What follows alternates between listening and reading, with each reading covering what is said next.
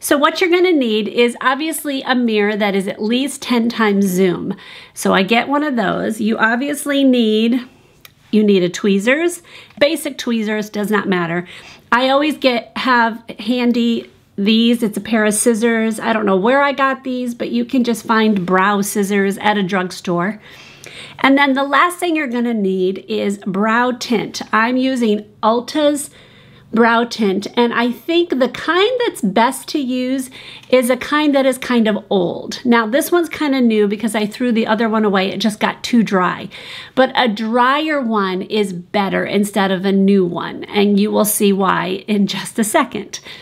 So what you're gonna wanna do is, obviously when you've washed your face, everything is off your face, don't moisturize around your eyes and everything. If you want to moisturize your face so you don't feel like it's falling off and everything like that from dry skin, I totally get that. So moisturize up here and around, but leave your eyebrow area unmoisturized. Then what you're going to want to do is take your eyebrow tint. Well, you could always go ahead and pluck the ones that you see automatically. Go ahead and pluck those. But then take this, and you're going to just run this very lightly up and down across your face, across your eyebrow. You're going to look crazy. I get that.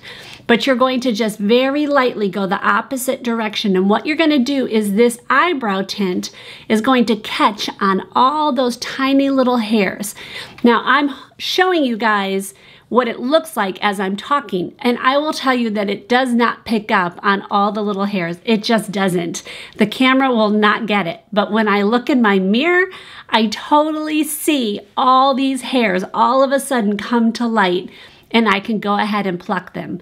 So make sure when you're doing this, you're not using any permanent kind of brow gel kind of thing. This is water soluble. I can wash it off right with a washcloth and water, and I'm fine. So don't worry about that. It'll come right off. In fact, I do it a couple times.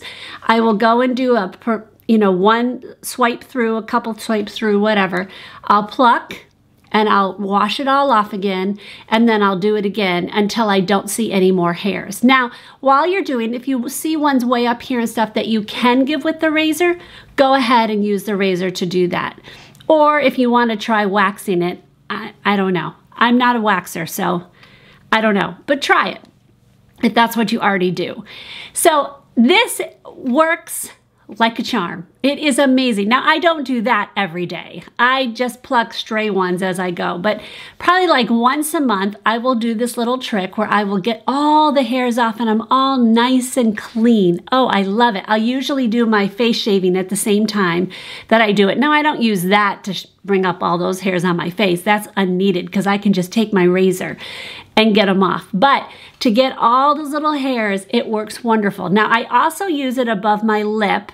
Sometimes I feel like I don't see it all again, and sometimes it is hard to get the razor like really in here without cutting myself. I need to be careful. So sometimes I do want to pluck them.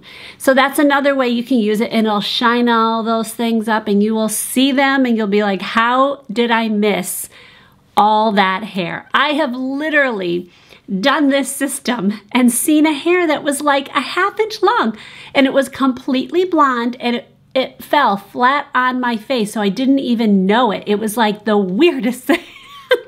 I don't know if anyone else saw it. I really hope not. But guys, this is just like, I was so excited when I discovered this little hack. So I hope that you guys are able to try it. Find one that's kind of dry.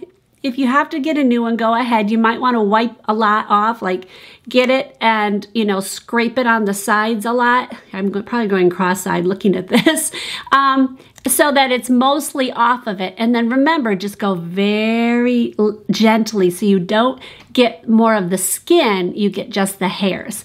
So let me know if you try this and it works for you. I'm hoping it does. It works really well for me.